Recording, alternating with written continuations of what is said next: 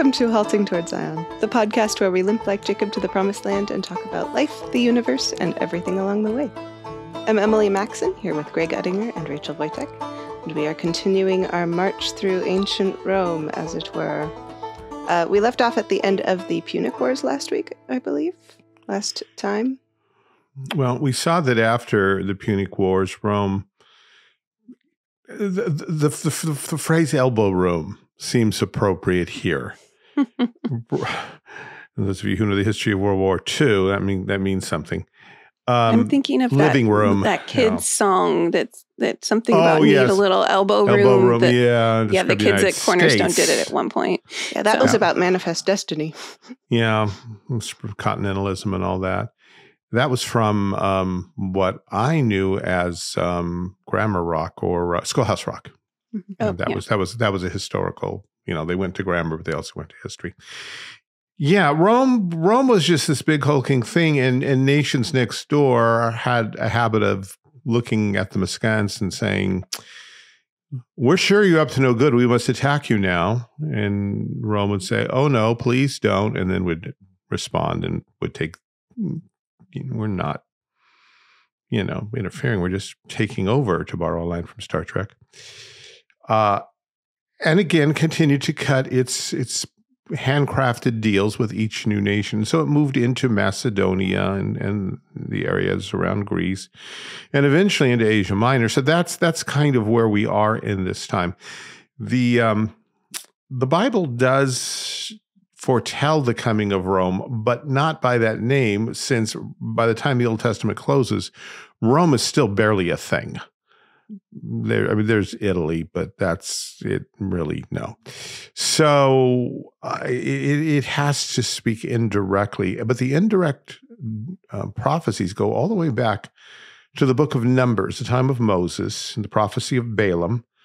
Balaam, having failed to curse Israel, but rather having blessed them, now turns to his host Balak and says, "Let me tell you what God's people will do to you in the latter days." And so latter days, the future, but specifically the Messianic age that's coming. And he says this along the way, "I shall see him," as Messiah, "but not now. I shall behold him, but not nigh. There shall come a star out of Jacob, and a scepter shall rise out of Israel, and shall smite the corners of Moab, and destroy all the children of Sheth. And Edom shall be a possession, Seir also shall be a possession for his enemies, and Israel shall do valiantly. Out of Jacob shall come he that shall have dominion, and shall destroy him that remaineth of the city." And when he looked upon Amalek, he took up his parable and said, "Amalek was the first of the nations, but his latter end shall be that he perish forever." And he looked on the Kenites and took up his parable and said, "Strong is thy dwelling place, and thou puttest thy nest in the rock. Nevertheless, the Kenites shall be wasted until Asshur," it's Assyria, "shall carry thee away captive." And he took up his parable and said, "Alas, who shall live when God doeth this? And ships shall come from Kittim," that's Cyprus, "and shall afflict Asshur," Assyria, "and shall afflict Eber," God's people, "and he also shall perish forever." Ships from Kittim, or Chittim, if you want to do how the King James spells it out. Assyria would be the land between the two rivers, so Syria and Babylon, and so we're looking forward to that.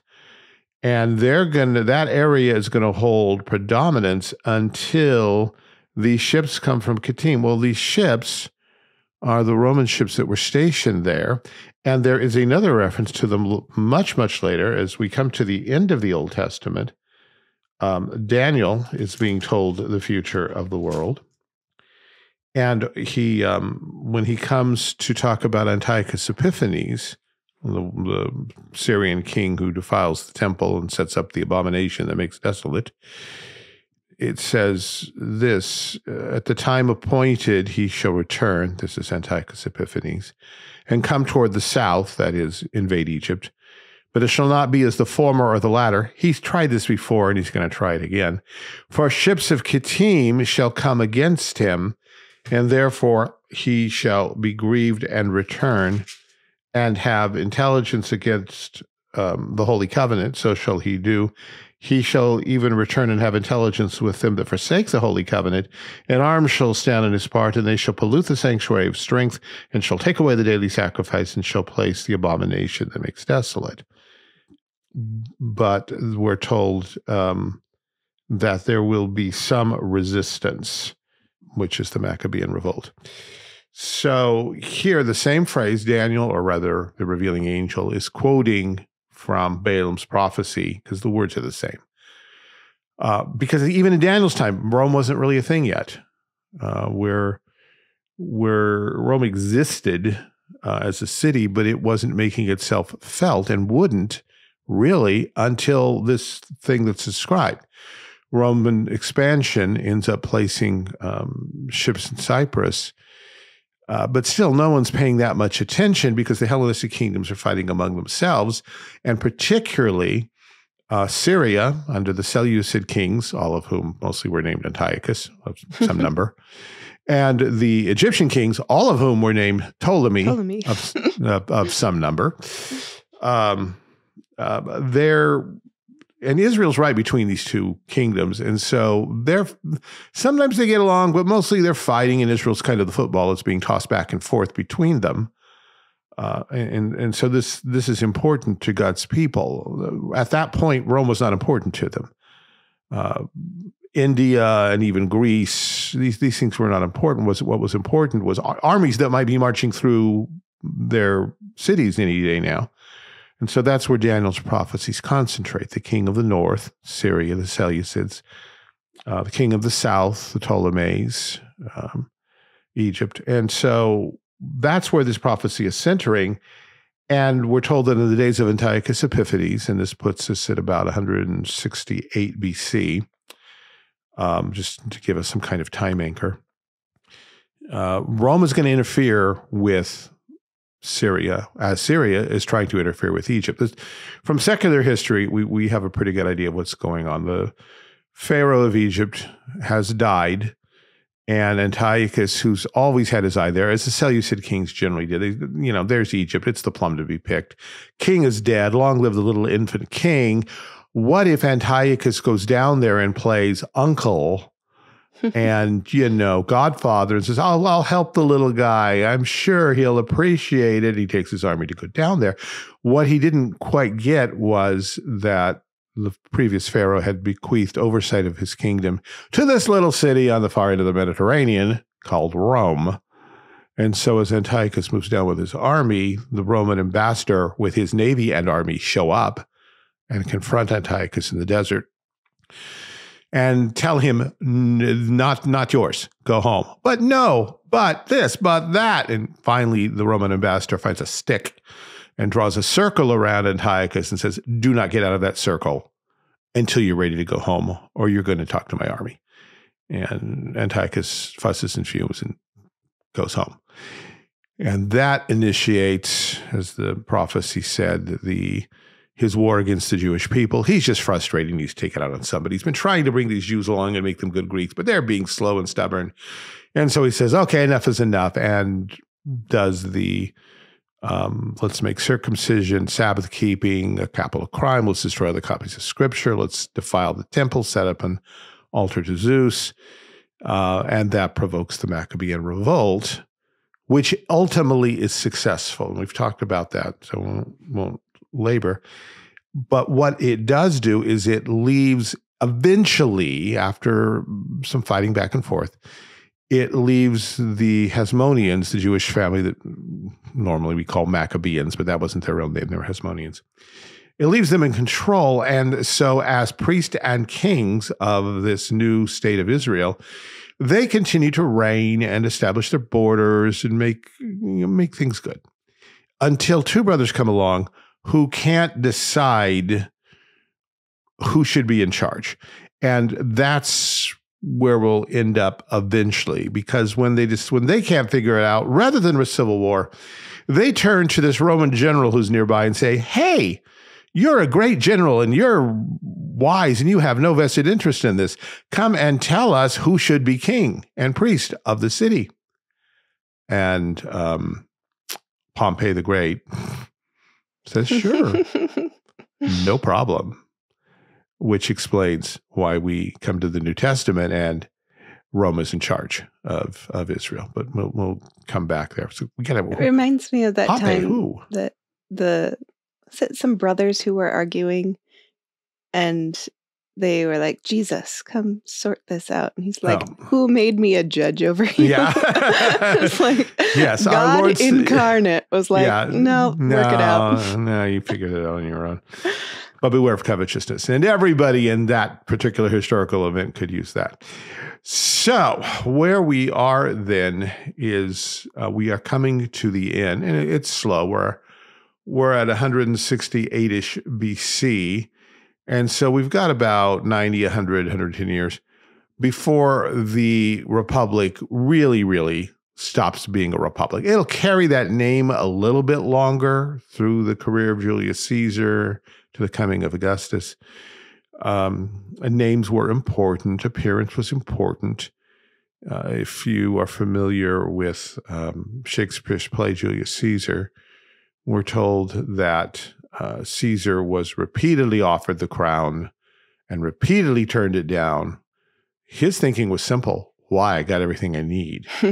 Why provoke jealousy and resentment by appearing a revolutionary? I will be the friend of the Republic rather than the king of a new empire, because it's not going to change one thing except maybe keep me alive a little bit longer. So that's where we're going. And there's two things we need to talk about. One, the reasons for the decline, and two, the attempted solution provided by a number of would-be reformers, or that's what they called themselves, up through and including Julius Caesar, and that reform was socialism. So first, reasons for decline, and feel free and jump in here anywhere you want to. We've talked before about God's common grace, which is to say that he is good to all sorts of people, and he's good to all of mankind. The sun shines, the rain comes. But particularly at some time, some people just are outwardly a bit more moral than other people. And usually it's because of some overflow of special revelation. They hear the word of God. They hear the gospel. They hear about the God of Israel. They hear about Jesus. And something begins to happen. We don't know the history of Rome well enough. The ancient world is still largely a closed book, for the simple reason that people who did run into the God of Israel rarely embraced him publicly. Even if they cribbed some ideas from the Old Testament, they never published footnotes that said, by the way, see Moses, the Torah, published 1445 BC by Jerusalem Publishing or something. They didn't do that. And so it's hard to know when, for instance, in this case, biblical thinking actually influenced Rome. It seems to have, because we looked at the 12 tables and saw that some of the Roman laws are pretty much copied directly from the laws of Moses. Of course, secular historians would say, no, it's the other way around, because Moses' books really weren't written until after the time of Ezra, and no, we're not going there. The Bible was written when it says it was, and so it's the original. Other people copied it, as people continue to copy it without credit and invent entire religions like Islam or Mormonism. You repeat yourself. Yes. And so, yeah, whatever the source was, we are now very far removed from it. And the Roman philosophers, there weren't many because they didn't trust philosophers. Philosophy is not what the Romans are known for. No, it's more toward. It's more like people like Cicero, who were actually, legal philosophers, I suppose, lawyers and such, and historians and some writers and such. Look back and go ahead. Oh, there's a theory that there's a linguistic element to that difference, because Latin, of course, does not have a definite article. They don't have the word the. Mm-hmm. Greek does, and so they can talk about the good.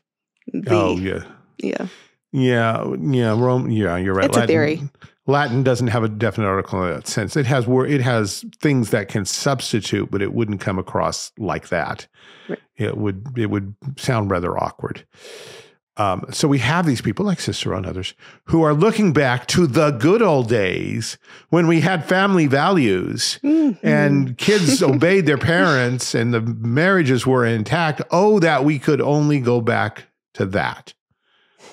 And on through Julius Caesar and on into Augustus, there's a constant harping back to the old days and the old values and the need to strengthen our families and our marriages and all of that, but no basis beyond the world would be better if we did.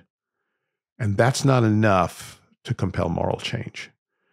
And so what they end up doing is a lot of quick fix socialist things that looked good on paper, but just made things a whole lot worse.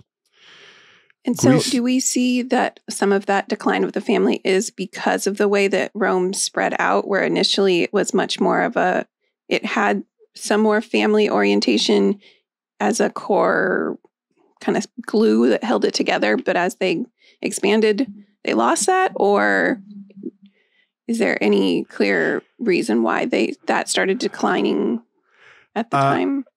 I have not heard anyone discuss it as such, but I think you're onto something. There's a couple obvious things that would suggest, yeah. One, as Rome expanded, its soldiers who were Roman citizens, that is, they actually came from the city of Rome initially, were taken further and further afield for longer and longer times. They weren't home to be fathers and to be dads. From their families. Yeah, they were. And they weren't being farmers and working at home anymore. Their job was somewhere else, so they didn't have a sense of the land mattering in the same way. That's where that goes. Yeah. What also happens as the empire expands is, we're getting an empire. Call it a republic if you will, but it now is embracing a good part of the Mediterranean world with all of the bureaucracy and the loss of we are Romans together and more of, I wasn't even born in Rome. I was born in, Macedonia, or I'm a slave from Carthage, or, we're losing that. And as a result, as you say, we're losing our focus on being Romans who are farmers and soldiers living and dying for Rome. And our future is out there someplace. And when you get that kind of thing, you begin to play the political games. How do I succeed? It used to be you plant a better crop this year. You sweat a little more. You get your sons out there to help you. You have more sons so they can be out there to help you. Now it's who do you know? Who can you bribe? Who can you marry to advance your career?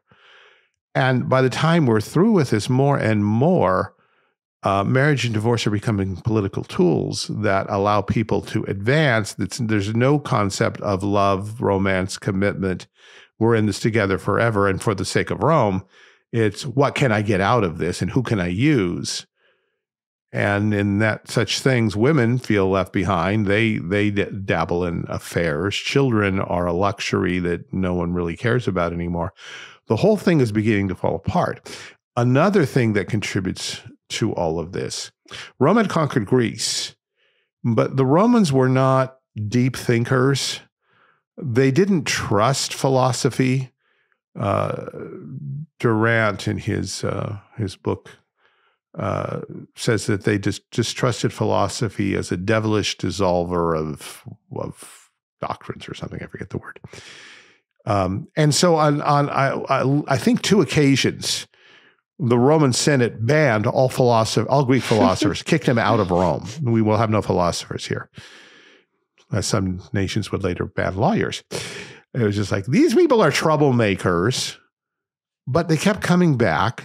And the Roman people, not being great literary artists or playwrights, borrowed Greek stuff. And sometimes they just borrowed it and translated it because Romans didn't generally speak Greek at this point. And the few Roman playwrights who came along looking for sources of inspiration would turn to the Greeks. So Roman literature and even Roman mythology and plays and all of that begins to take on a Greek cast, but this is Greek in its decline. This is the Hellenistic age. They're taking Greece as it's falling apart and dissolving and getting lost in a sea of despair, and they're enshrining that as the stuff that's influencing them. Here's a quote from my syllabus. Greek literature questioned the reality of the gods and reduced them to comic figures. On the other hand, it introduced larger-than-life heroes who followed their own will and vision rather than the traditions of the past. Greek politics modeled autocracy and tyranny as effective and profitable means of government. And Greek philosophy taught the Romans individualism and skepticism. Individualism and skepticism. Yeah, you don't run a family in terms of that. Mm-hmm. And so this is all part of the package. Marcus Aurelius, because he tends to be associated with Stoicism. Well, Stoicism lingered in Rome. He is one of the later Roman emperors and a persecutor of Christians. I forget which number persecution he is, but we'll get to him eventually. I believe he was in charge from about 160 AD to 180 AD, roughly. He's considered the end of the Pax Romana. Yeah. Okay. Yeah. But Stoicism lingered, and we'll probably get to talking about Stoicism, Epicureanism, cynicism, and skepticism probably next time or the time after, depending how long all these things take us, because it is worth stopping and looking at the philosophies that dominated the world when Jesus came. They had their birth in the early Hellenistic age, but they survived into the Roman Empire because, again, Rome was not terribly creative. And you read quotes from Marcus Aurelius, and you say, wow, that sounds like a great thing you put on a refrigerator magnet, but it really doesn't help with living. I know a young pastor, at least he was a young pastor. I'm not sure what he's doing now, but I see his posts on LinkedIn now and then. And for a while, and this is a pastor, what he would put up would be quotes from Marcus Aurelius. And I'm thinking, what are you doing if you're going to put anything up? Scripture? Augustine? Calvin? Somebody? The creeds of the church, the confessions, the catechisms, the Bible. Why in the world are you putting up Marcus Aurelius, who killed your brothers and sisters in Christ? Well, he sounds cool. It goes well on a meme. Yeah, well, because Rome was not terribly creative. And this is where we begin to see it. It's, again, Durant says the Romans were not even creative enough to develop their own mythology. They basically took Greek mythology, changed the names from the Roman or the Greek gods to the gods they knew, and called it a day. So we now have our own mythology that's pretty much what the Greeks came up with, because we don't have time or inclination to invent our own. They were a very practical people, to be sure. And without the moral strengths of the earlier age, that practicality does what practicality usually does. How can I get power? How can I get rich? What are the most effective tools and the fastest way to get there? And that's what's bringing us to Julius Caesar and Pompey and Crassus. But in between there, there's at least one other thing about the fall of Rome, not the empire, but of the republic. Slaves. We've talked about slaves before. One thing that happened as the Roman armies were out there conquering, when you conquered a people, you didn't slaughter them all, because why? Most of them were just fighting because they were told to. They weren't out to get you, unless maybe they were Carthage. And Rome was good at cutting deals anyhow. So you have all these people. What do you do with them? Well, you can just send them home, but you also can enslave them, because, your wife needs a nanny or a nursemaid, and you need some farmhands and whatever. And so slaves began to fill up the Roman market. And when the Roman soldiers did come home, they would find, one, they've been away a long time and they probably haven't paid all their taxes on their lands, so their farms may have been sold, or they may not have enough money to revive their farm, so they go into debt, or they find that they're in competition with large plantation-like things staffed by slaves from their own conquests. Sometimes it was within Rome or Italy, sometimes in Sicily and other places. So slavery gutted the market for labor, and people were left with not much. And a lot of people cashed in their farms, and where do you go? You don't roam the countryside homeless, because it's not America in the 21st century yet. You go to the cities and look for something. And the cities are Rome particularly is getting a little nervous because all these people are here. Some have money, some don't. What are we going to do with that? And that leads us into the next section in the history of the Republic and its final decline. The government comes up with a brilliant solution, one word: socialism. One of the Roman writers summed it up as bread and circus games. Let's take tax monies and use it to buy food for all of these people in Rome who don't have jobs, don't have land, don't have a future. But they're still going to be restless, so let's give them something to do, something to occupy their energies and to entertain them. Circus, of course, was, among others, the Colosseum. It was called a circus, not because there were clowns, fortunately, because that would make it worse. But there were... They were terrifying enough. Yes. I suddenly had an image of a gladiator clown. That would be especially terrifying. Yes, my wife would agree. Circus is a circle surrounded by walls and seats and things, and you threw people in there and let them fight either with each other or with wild animals. Eventually it became so sophisticated that the Colosseum could actually be flooded enough to provide a little mini lake, and little Roman ships would go out on this little lake and fight each other, and then the crews would fight each other. So I would watch that. Yeah. Let's be real.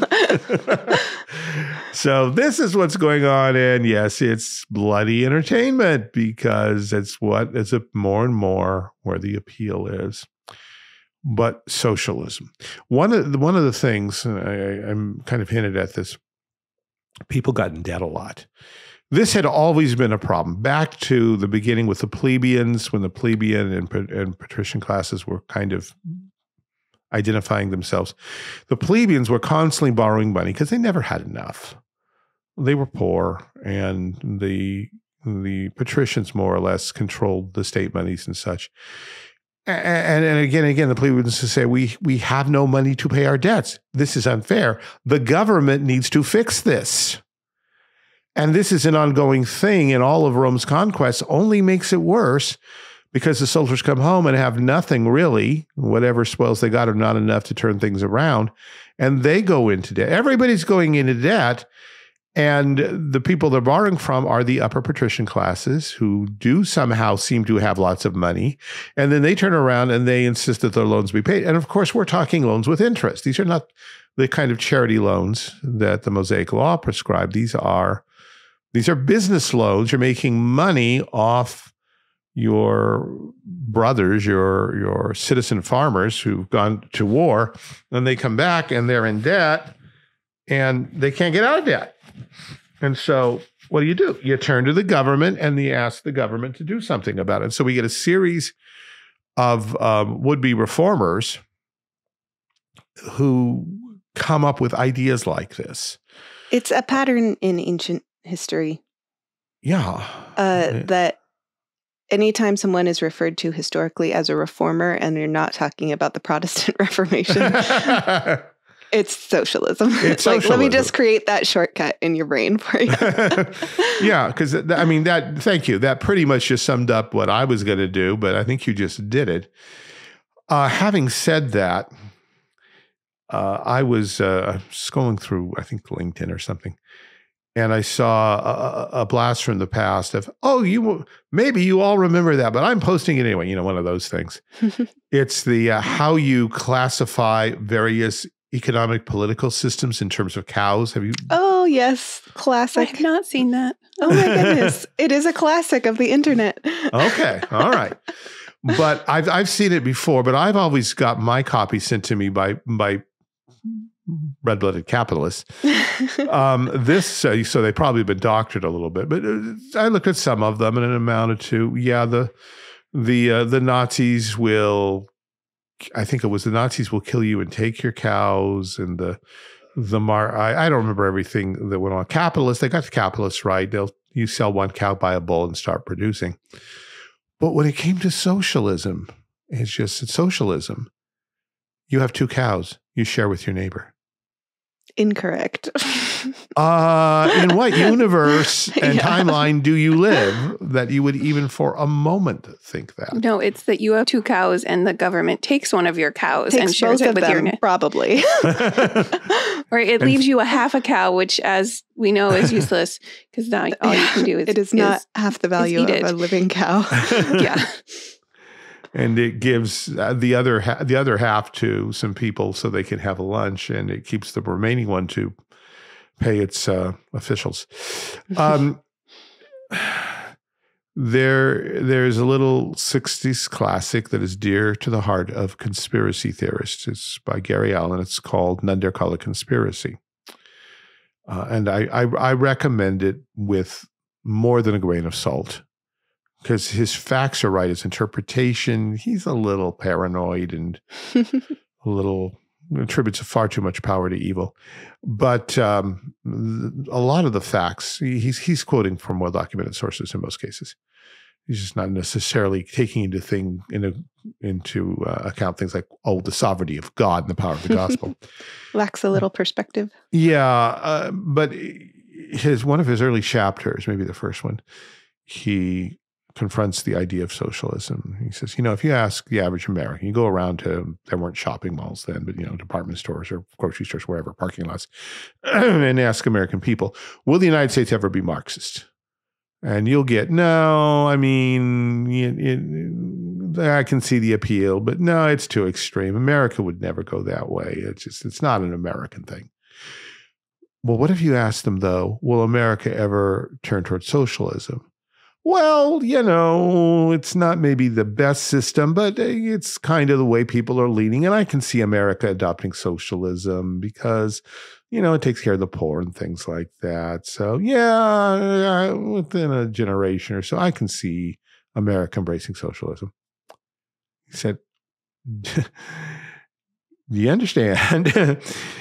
Anyway, for those of you who do not know, as Karl Marx laid out his vision for historical dialectical transformation, the next step from capitalism is not communism, it's socialism.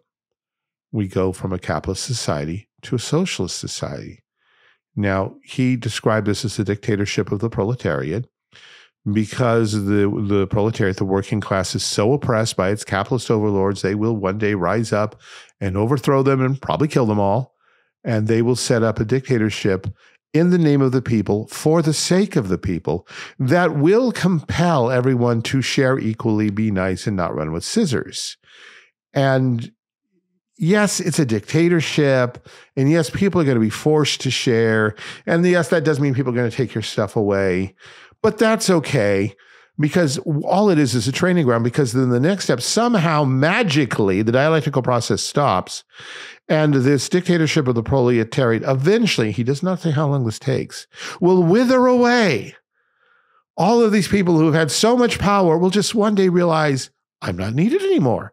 People have learned to share. People now have good hearts. People are no longer entranced with material possessions. My work here is done. I will now go home and be a farmer in the morning, a doctor in the evening, and a poet by night, because everybody can do anything they want in this wonderful world where we share, when everything is, we take from everybody according to his ability and give to everyone according to his need. And paradise and utopia reign until the moon falls or the sun grows cold. The number of problems with this is astronomical and contrary to everything the Bible tells us about human nature, God's sovereignty and providence and such. And everything observable in history. Yeah, everything observable. Just cherry on top. Yeah, G.K. Chesterton said that the one doctrine in Scripture that does have empirical evidence is total depravity. He was onto something there. Perhaps the most abundant empirical evidence. The idea, first of all, if the world is headed toward Marxism, socialism, according to Marx, is the next place. 2, it's not where you simply share your cow. The government comes, as we said, the government comes and takes your cow and dices and slices it up, and you wait in line to get your share of what used to be your cow. And you trust the government some ways to find a bull and mate some cows so there actually are more in the future. But why is it that the party bosses always have steak and I always end up with a few pieces of fat and gristle? It's that has historically been what has happened. And the idea that these people being in power, one, that they do it because they love us, no. And 2, that someday they will simply surrender this power because we have been forced to give up things so long that we no longer want them. No. I mean, you can make an argument that the Soviet Union fell because of rock music and blue jeans. The thing the party bosses feared was their people seeing the outside world, seeing the stuff that we had, and wanting it. They were not, although they proclaimed that they had created paradise, they still were very afraid that their people, if they saw the wealth of the West, would become so enamored of it that they would cause them a lot of trouble. And so they spent a lot of time shutting all gates of information. We've talked about this a little bit before. So that people would not know that. And yet somehow blue jeans and Volkswagens and rock music managed to always get across the border, and Russian young people would trade. In fact, there was one young man who financed his journey across the communist bloc nations by selling old blue jeans. He got in his Volkswagen and drove, and every time he ran out of money, he just called some young people to go say, "Hey, I got blue jeans. Anyone want to buy them?" And everyone would just give him tons of money. Because being like the West was still cool, this idea that we're going to give this up and not want stuff. Again, there's nothing in human nature, in our track record, or in scripture that suggests this would ever happen. People are greedy, covetous, and we want what other cool people have. And unfortunately, cool is defined by they have stuff we don't have. Well, and therefore, every time this is attempted, you always see, as you're saying, censorship. Yeah. I was thinking of the more modern example in communist China, where they're very restrictive in terms of internet and what sites you can find, what you can read. They monitor what people say, and they don't just take it down or cancel people like they would do here. They actively pursue them and imprison them, kill them, those sorts of things. Because if you're going to make people think you've given them a good thing, you have to shut out all the alternatives for them to, so they don't realize, oh, wait, this is supposed to be, paradise on earth, and it's actually, living hell. Yeah. Yeah. Can I share my favorite example of Chinese censorship? Oh, good. Go Sure. for it. Xi Jinping resented a comparison between himself and Disney's Winnie the Pooh. At one point. And so now Winnie the Pooh is not acceptable in China, and it is a sign of being part of the resistance, the underground. It's a rebellious thing to do, to post Winnie the Pooh, because we all know it's Xi Jinping. Which is hilarious, because in looking for baby stuff, Winnie the Pooh is everywhere. And so I feel like Americans are inadvertently constantly mocking him just with their babies. I mean, if I put Winnie the Pooh merch on my child, you can be sure that it is out of malice toward Xi Jinping. Oh, well, anyway, we get a number of Roman reformers. We have Tiberius Gracchus, who's the grandson of Scipio, who we've seen before. He comes up with some ideas, including such things as he proposed a return to older laws that granted each occupant of land only 300 acres plus 150 acres per child. So now we're telling you how much land you can have. We're generous enough to factor in the fact that you may have some boy children, and we'll let you have a little bit for them, but that's it. Well, and it encourage having more children if you get 150 acres per child. Well, this is true. And then the rest of the land is to be divided up and given to the poor people of Rome. So let's just hand the homeless some land, because of course they'll know what to do with it. His brother follows him, and he continues his brother is named Gaius, and he continues his brother's policies, establishes new trading colonies, subsidizes wheat for the poor, extends citizenship to more people within Italy, particularly the Latins. However, that doesn't go over so well, and that costs him the support of the Romans, because, which ethnic group are you going to favor here to stay in power? And sometimes the call is not what you might think it would be. Once these two brothers are out of the way, we have two other gentlemen, Gaius Marius and Lucius Cornelius Sulla, and they fight back and forth for who should be in charge and what reforms they're going to impose. And it doesn't work well. Their reforms, insofar as they have any, again, are fundamentally socialist. The one thing that most people have heard of, 73 AD, we're getting really close to Julius Caesar now. Spartacus, a slave who's escaped from the gladiatorial games, leads a revolution of 120,000 slaves, and it fails.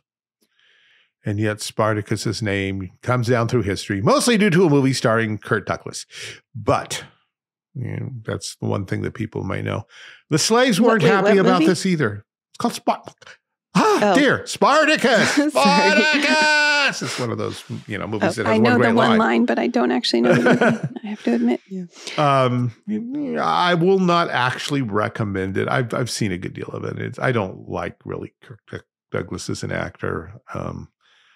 It does show some of the evils of slavery, not enough of them, but enough to say, ooh.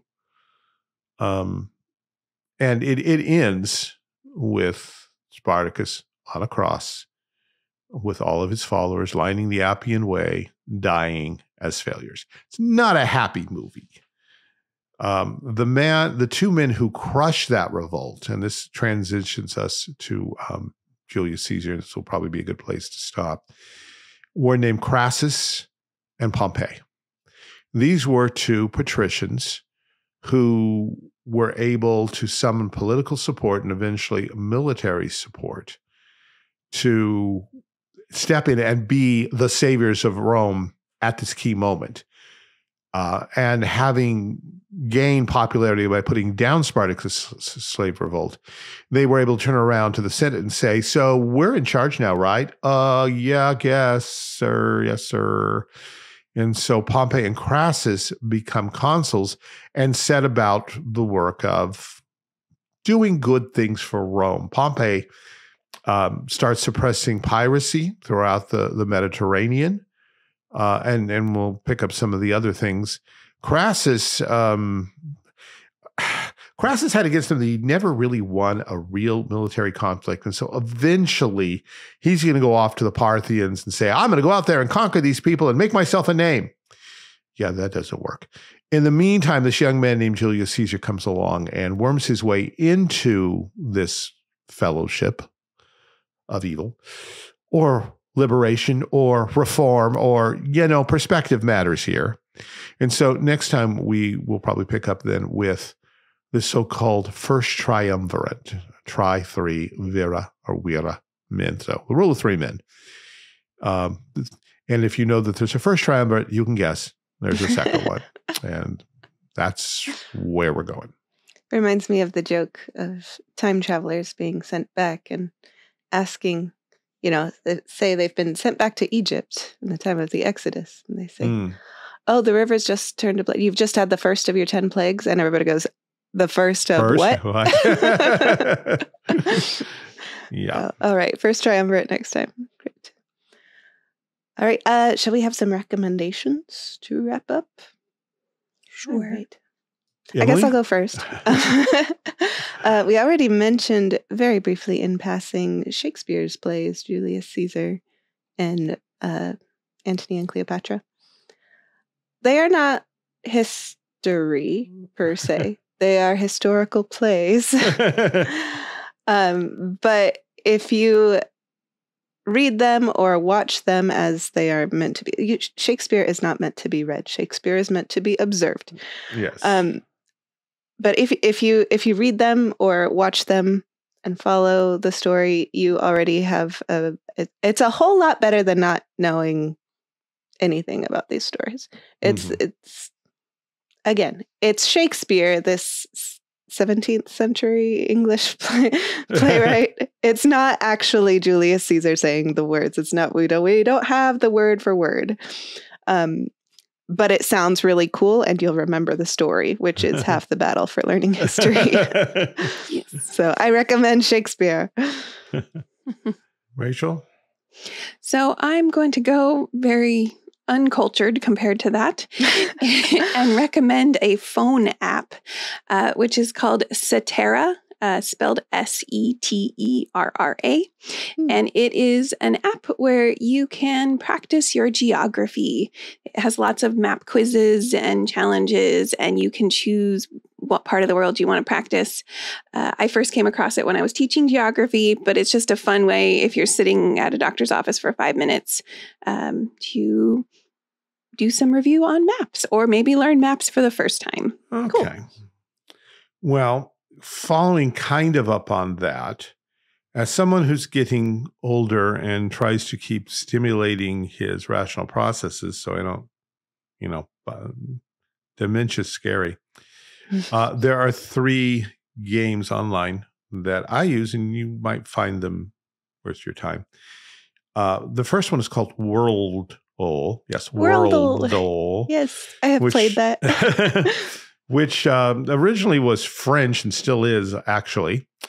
But if you can go find the button to switch it into English, and it will show you a map of some country in outline, and then gives you 6 chances to figure out what it is. And each time that you miss, it tells you which direction you need to go from where you picked and how far you need to go. So you do eventually begin to get a sense of, oh, it says I'm 500 miles away from what it actually picks. So I'm real close. It's probably the nation next door. When it says, 10,000 miles, okay, I'm on the wrong side of the planet. Yeah. Which is funny as you start to recognize like the coastal patterns of like, oh, different regions of the world. There are some identifiable differences here. And you do it long enough. I've been doing it probably a year now. I don't know. I am beginning to get to the point of, okay, I have my favorite countries to start with. I'm starting with, which one do I start with? Albania or something like that.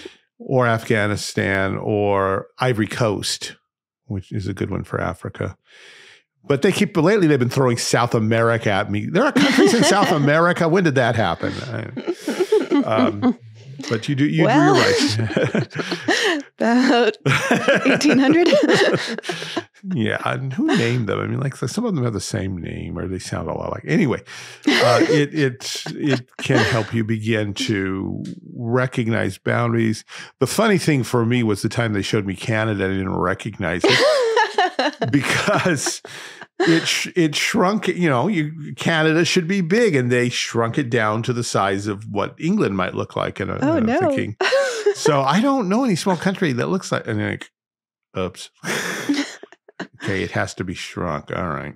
But, when you see a boot show up, okay, well, that's Italy. And some things you recognize. But all of the landlocked countries in Africa and in Eastern Europe down into Asia and, yes, some Latin American countries, it becomes for me more of a, okay, what's next door? I'll guess one and see how close I am. If nothing else, you end up looking at maps and saying, oh, well, I didn't know that was there. So that's a good thing.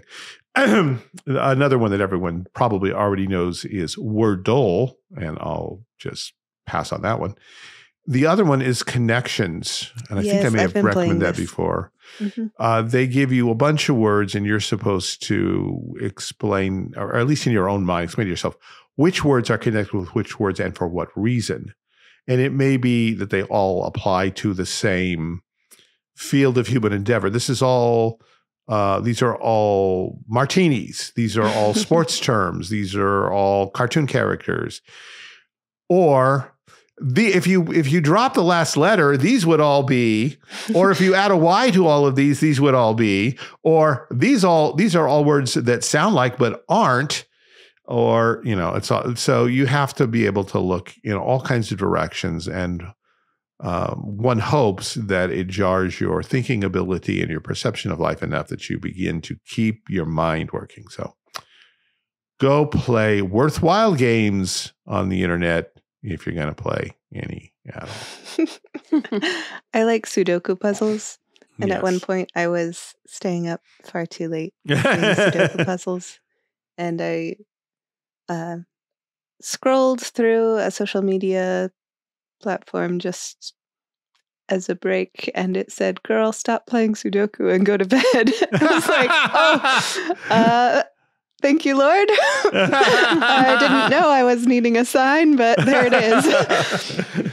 Yes. So, this is the sign you were looking for. This is the sign from God you were looking for. Okay. Well, thank you both so much for this conversation. It's been a delight. Thanks also to David, our producer, and my lawfully wedded husband. Big thank you to our financial supporters who keep the show rolling. We really appreciate you. Thank you for listening, dear listener. If you would like to send us a message, you can email us at haltingtowardszion@gmail.com. And if you would like to join the ranks of our financial supporters, you can visit patreon.com/haltingtowardszion. We would love to hear from you. We would love to receive questions, comments. I don't know that we would love to receive insults, but we'll take them. I don't read the emails. David reads the emails, so I can say that. He just won't tell me about them. Anyhow, thanks again for listening, and we'll see you next time.